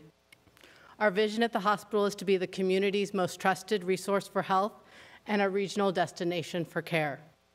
Since 1981, Los Robles Health System's cancer program has been continuously accredited by the American College of Surgeons Commission on Cancer. Over the years, we have seen our cancer program grow with the addition of new services and offerings such as advanced treatments, patient navigation, genetic counseling, and state-of-the-art technology. One gap in our offering in the community is the ability to provide our cancer patients with an outpatient treatment destination. The proposed Los Robles Medical Office, located next to Los Robles' Thousand Oaks Surgical Hospital, would provide patients with a concierge-like experience, offering full-scope cancer treatment options. The patient education and enrichment services will also be available, with nurse navigators guiding patients every step of the way. Other services would include nutrition, genetic counseling, and preventative care. The physical space will be designed with wellness in mind, offering open common spaces, a healing garden, as well as dedicated area for support groups and education. We are excited with the prospect to offer our cancer patients a comfortable, nurturing, and state-of-the-art facility with the community we have been serving since 1968. Being told that you have cancer is not a diagnosis that anyone expects to hear, but we hope having these comprehensive services in one location will make the journey to health just a little bit less daunting. As staff has explained, we've been working with the city to identify a receiving site to address SB 330. Given the requirements of this new state bill, the best option was to identify the Jans property.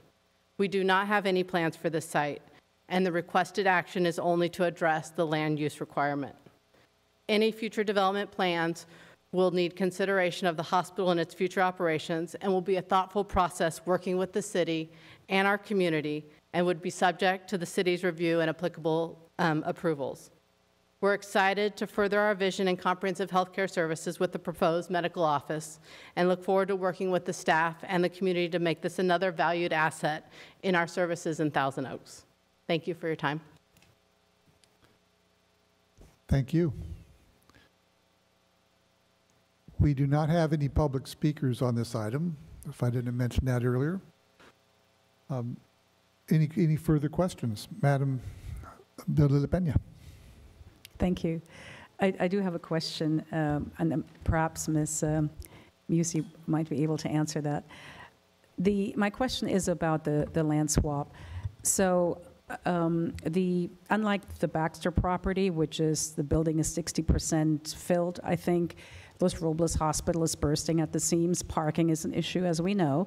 So can you foresee a scenario where that corner at Lynn and Jans can be converted into residential and still solve the parking issues on this particular medical campus? Yeah, so at this time, as we discussed, we don't have any plans for the site. And so we'd kind of have to explore that with the city as we move forward. Okay. All right, thank you. Very good. I don't have any questions. All right. I would say we are up down to without any questions or discussion. Motion? Motion, yeah. I know it's very early in the process, but the proposed project looks very promising to me. Very compatible with Thousand Oaks Surgical Hospital right next door. And, you know, this land swap is really to comply with the wisdom of Sacramento, who have again inserted themselves into our land use policies and require us to come up with this swap. So that's what we are doing, and I think that's the first step to what may become a very promising addition to the community. So with that, I will move 10C, the general plan amendment that's been proposed by staff. Very good. Any discussion? Madam Yes. Clerk? Oh, I'm sorry. I Madam like how Villalobos. Mr. Adams said the wisdom of Sacramento. I sensed a level of sarcasm there. No, I will support the motion. Madam Clerk? Councilmember Bill De La Peña? Yes. Councilmember Adam? Yes. Councilmember McNamee? Yes. And Mayor Engler? Yes. And that motion carries 4-0 with Mayor Pro Tem Jones absent.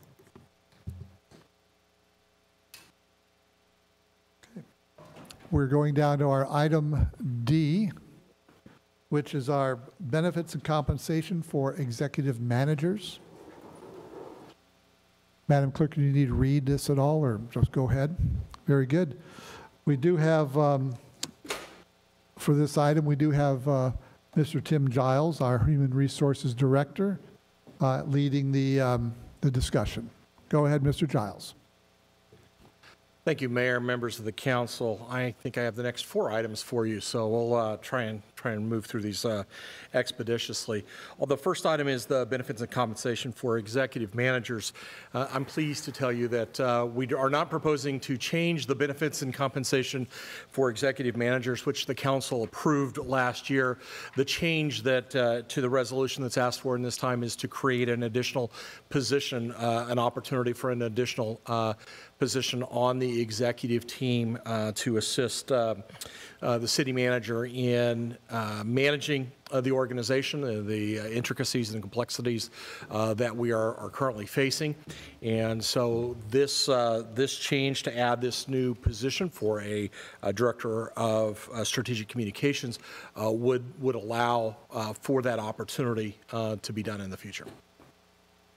And with that, there's a minor budget impact with this. It is not a new position. It would be reallocation of existing positions, and so therefore there's only a minor budget impact. So staff would request adoption of the resolution, and staff's available for any questions. Thank you, Mr. Giles.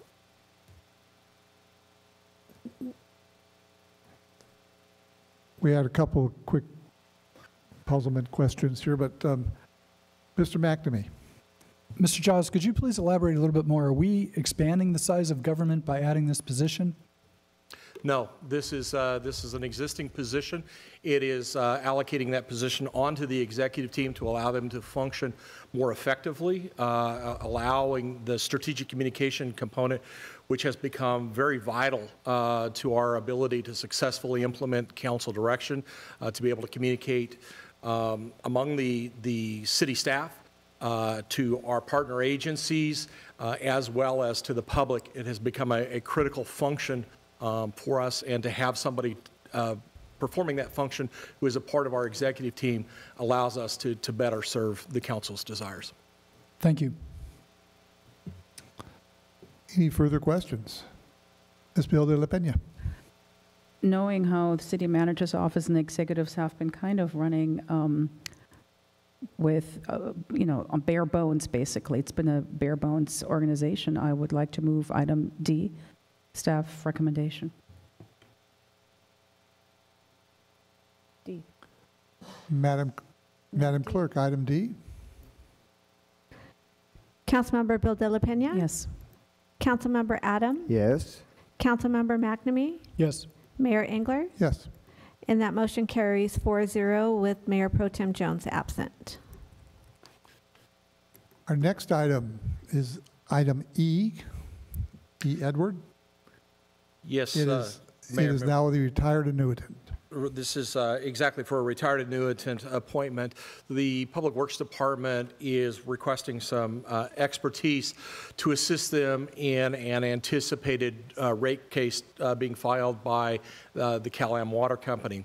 The perfect person for that is our former Public Works Director, Jay Spurgeon. Jay Spurgeon, as a retired annuitant, a member of the CalPERS system, we have to comply with certain CalPERS rules in order to bring him back to perform these services. He has done this in the past with a past rate case and is willing to come back under those terms again. There are certain provisions that we have to go through in order to do that. He's limited to 960 hours in a year, and there is a pay range that we have to fall into, which we will do. But the recommendation is to authorize the appointment of Jay Spurgeon as a retired annuitant hourly employee and authorize expenditure from the Public Works temporary hourly employees regular pay account. And with that, staff's available for any questions. Questions? Mr. McNamee. Thank you, Mayor. For the sake of transparency in city government, what is that pay range in which Mr. Spurgeon, who I am delighted he's willing to come back to the city. He's been a very, very loyal and reliable and servant to the city of Thousand Oaks. I'm glad he's open to this idea. But for the sake of transparency, can we let the public know what that pay range would be? I wish I had that. I don't have that with me. What I can tell you, it is excessively below what he is able to charge as an independent contractor when he is able to perform that. It's not what we pay our contractors. It's in the range of what we pay our part-time employees. So you could say it's under $1,000 an hour, under $500. Well under 100. Well under 100. Okay, that's what I'm trying to get at. So at least the public is aware of what. We're trying to be transparent here. This would be considered a good deal for the city. I think that's a great idea. Thank you. I appreciate it. And Thank you, Mayor. One of the things I might add is when you're in these cases, often you have to hire outside experts. And in this case, we happen to be fortunate to have had a public works director that was an expert in the field. It saves the taxpayer in the long run not to have to go out into the private marketplace and bring in an outside expert. I'm just delighted he's willing to come back. Yeah. He's a good asset. Just one quick question. Its salary is the hourly rate. What is the benefits roll up on this type of? As a retired annuitant, he's drawing benefits through that. So he would be in the same category as our other hourly employees, which do not receive the benefits package of our full-time employees. His benefits is essentially the hourly rate that he's paid plus his retired pension. Very good. Thank you. Any other discussion, questions? Entertain a motion. I'd like to move E, retired annuitant appointment, please. Madam Clerk. Councilmember Bill De La Pena? Yes. Councilmember Adam? Yes. Councilmember McNamee? Yes. Mayor Engler? Yes. And that motion carries 4-0 with Mayor Pro Tem Jones absent. Very good. We're going to skip down now to item 13, which is compensation for our city attorney and city manager. Yes, Mayor, members of the council. We have items 13A and 13B, and with the council's permission, I'll take those two up together because they are related, but it does require separate votes on those two items. The first, both the city manager and the city attorney are directly appointed by and employed by the city council. Part of their employment agreements requires an annual performance evaluation. The council had the opportunity on June 28th to meet and discuss the performance of their employees and to provide feedback for their employees. Their agreements also provide the opportunity for the council on an annual basis to consider the compensation for those two employees. On the 28th, the council met and deliberated on adjustments to the contracts for each the city manager and the city attorney. They provided direction. They did not make a decision, but they provided direction to the mayor and the human resources director as their negotiating team to be able to provide a compensation adjustment. Following that meeting, the meeting was held between the mayor and separately the city manager and the city attorney to discuss those ranges. So what is before you today is approval of adjustments to the agreement, the employment agreement for the city manager and the city attorney, and amendments to those employment agreements to reflect that change. For each of those, the proposed change is 4% of their salary, and that is within the authority that was granted by the city council in the discussion. The amendments are before you and are in line and for approval. And with that, I'm available for any questions that you might have. And again, just to remind you that it does require a separate motion for each of those two amendments. Thank you, Mr. Giles. Questions from my colleagues? Go ahead, Mr. McNamee. Thank you, Mayor. Mr. Giles, the 4%, that is to the base salary. Is that also to the retirement plan, to the benefits? Where does that 4% get applied? 4% is to salary only. If we'd break that out into city manager versus city attorney, at a 4% increase, what would be the total compensation for city manager? What would be the total compensation for city attorney, salary, benefits, retirement? What would those numbers be? We don't have the total numbers because the benefits are a complex formula. The retirement particularly is a formula that is based upon the age at which they retire, the number of years that they have invested in the system at the time that they retire, as well as whatever their single highest year's salary is. So particularly for the for the retirement portion, the pension portion, that's a number that you can't discern at this point because it's something that is set based upon a CalPERS formula that is decided later at the time that they retire, enter into Are we retirement. not putting money into the retirement plan right now? Yes, the finance. That's the number I'm looking at annually. Okay. I would be able to get that and bring that back to you. The number that is set aside by the finance department is also based upon a maximum exposure. But I certainly can gather that information and provide that back to you. So then let's just work with the benefits and the salary. Could you give me what those numbers would be for their total package there for just salary and benefits? Again, the only adjustment that was proposed by the council was to the salary, so I have the salary numbers here. Let's go with that then if that's all you've got. Okay. The total city manager salary with the proposed adjustment would be $291,671.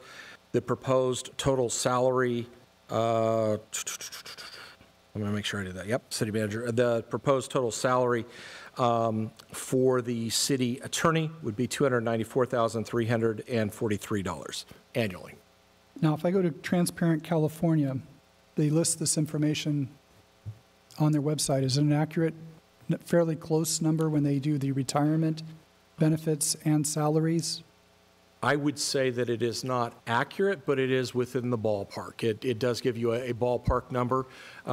My experience is that their numbers are not current, and generally, when you look at how that information is provided to them, the sources that they glean from, a lot of times you're getting some apples and oranges mixed in together. But out of that, I would say that in order of magnitude, that Transparent California does give you a rough approximation of the total benefits package.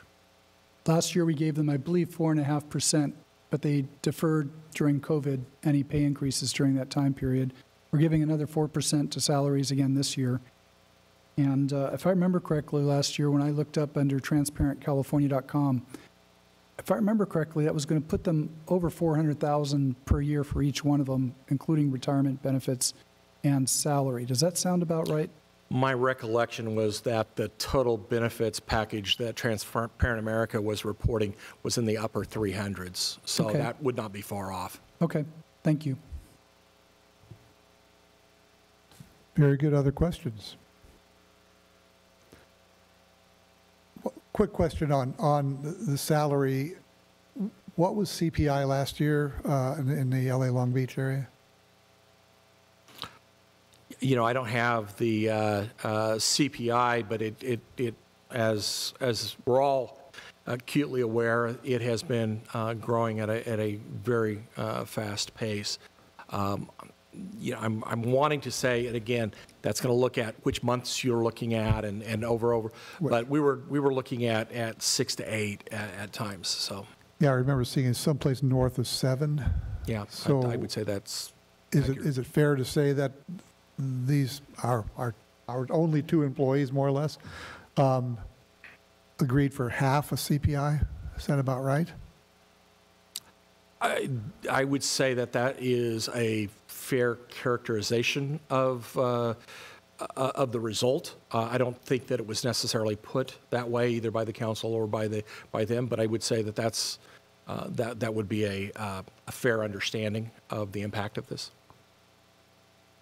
So in some ways, they're actually making less spendable money. I mean, they're at a high salary, I understand, but they are making a little bit less than they were last year. In terms of actual spending power of the dollars, yes, that would be accurate. Okay, very good. Any other comments or motions? I'm sorry, motion or comments? I'd just like to make a comment, is that in my evaluation of both city manager and city attorney, in my opinion, they have done exemplary work. They've been such a pleasure to work with. City manager is an incredible multitasker, keeps things on track, works with many personalities, city council included, and they both do a phenomenal job. I have such a as I fondly say to her, our city attorney, that I have a love-hate relationship with her because I love her sense of knowledge of the law. But boy, I don't like the answers I get simply because that's just the way Sacramento and the laws are in the United States and California. So any vote I make here is no reflection on their work performance. I think it's phenomenal. Can't praise them enough. Mayor? Thank you, Mr. McNamee. Comments or a motion? Oh, I have a motion if you're ready. I'm ready. Did you have a comment?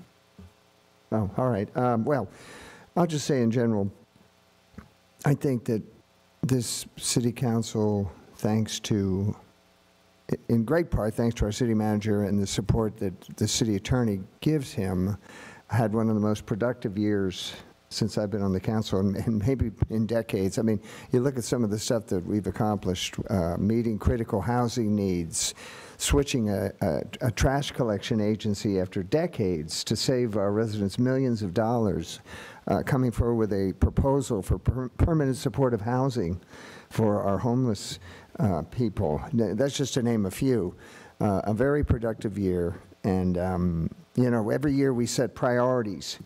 And it's one thing to set priorities, it's another thing to see them actually carried out. And they were carried out this year. And to me, this salary increase sends a message that results will be rewarded, not just with the city manager and the city attorney, but all the way down. It sends a message to all our employees that if you can provide results, we appreciate that, and we will reward those results. So I need two separate motions. Is that right? Yes, that's correct. Well, we'll start with the city manager. I'll move, what is it, Bob? 10? No, wait. It's 13B. 13A. 13A. 13A is the city attorney. Sorry, 13B. Claudia has a 13B. comment. 13, we're voting on 13A, correct? Claudia No, has we're a comment. looking at the city manager first off. That was the motion, so 13B. 13B first, then. Okay.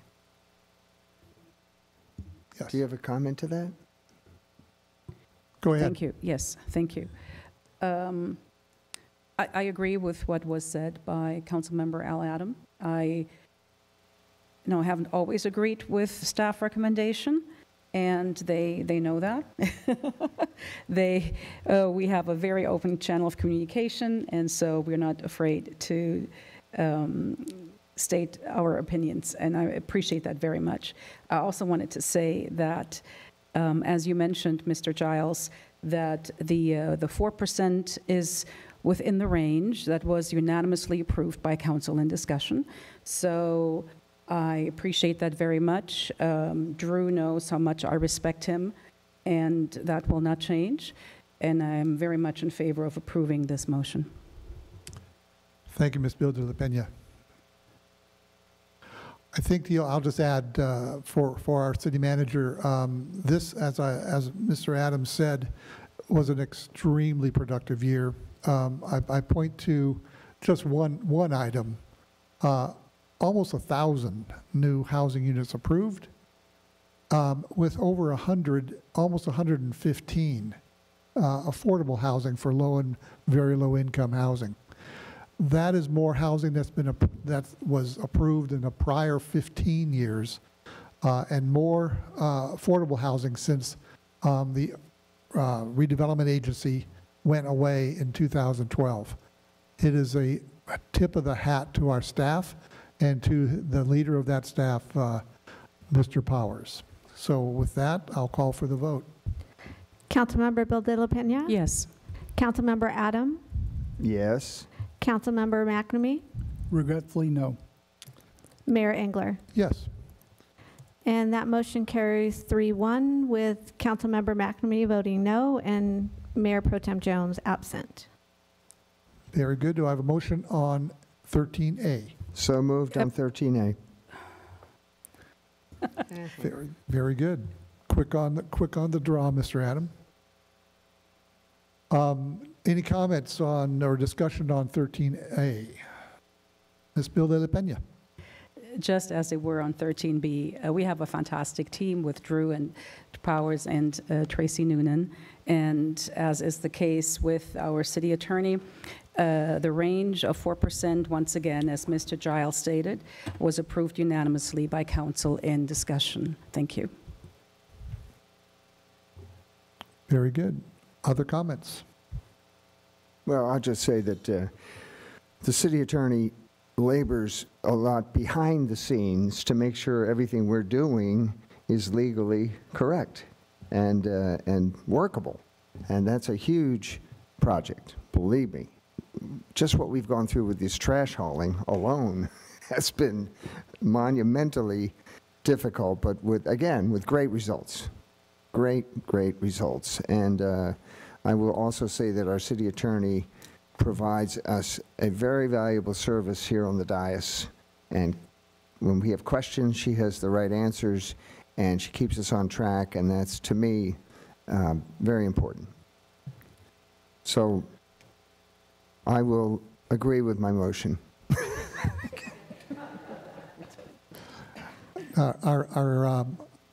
Our assistant city attorney notwithstanding, having Ms. Noonan up here is a real benefit.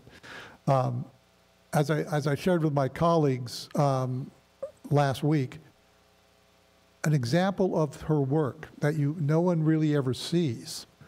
If you remember during our transition for the trash hauler, we were sued by the prior trash hauler, brought into court. The judge took one look at it and, based on the work of Ms. Noonan, summarily dismissed the suit. That's the type of work that she does. It's not out there. People don't see it that often, but that's what we rely on up here. So kudos to her, and I'll entertain the vote. Councilmember Bill De La Pena? Yes. Councilmember Adam? Yes. Councilmember McNamee? Again, regretfully, no. Mayor Engler? Yes. And that motion carries 3-1 with Councilmember McNamee voting no and Mayor Pro Tem Jones absent. Next up, we do have our city manager returning. We do have some city manager comments, and then we will go into our rest of our meeting. Thank you so much, Mayor Engler. Just a note of appreciation for entirety of the City Council for your ongoing support of not just myself and Tracy, but for this entire city organization. It's an amazing team.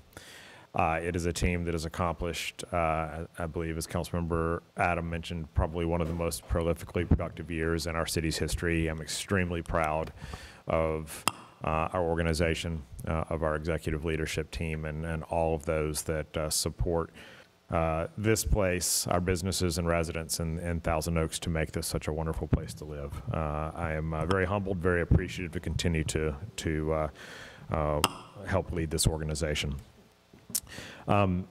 Tonight wraps up that very, very busy business year for the council. I know the council is feeling it just like the rest of the team is feeling it. There's been a lot on the plate. So this is the beginning of our council recess. Next meeting will be on Tuesday, the 30th of August. Right now, 2 items set on the agenda: an update on the drought and the review of the crossing guard program policy that was asked for by the City Council. I'm sure there will be other items that take shape over the intervening time. I hope everybody has a wonderful summer and take some time to relax with family and friends. Thank you, Mr. Powers. And with that, I'm going to turn it over to our Assistant City Attorney. We do have some closed sessions. Thank you, Mr. Mayor. We have 2 closed sessions tonight. The first one is pending litigation. Caitlin Clint versus Fred Gessler and City of Thousand Oaks. It is venued in Ventura County Superior Court, and this is pursuant to Government Code Section 54956.9, Subdivision A. The second one is pending litigation as well. City of Thousand Oaks et al. Versus California Regional Water Quality Board.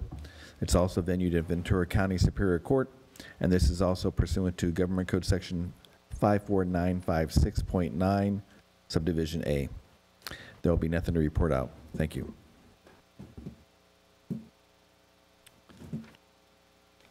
Madam Clerk, we do have a public notice. Do you need to read that? Very good. Well, with that, I'm going to adjourn our meeting till our next regularly scheduled meeting at the end of August. Enjoy the summer. We will have a very spirited time when we get back. It's been a great year, and look forward to the second half of our year.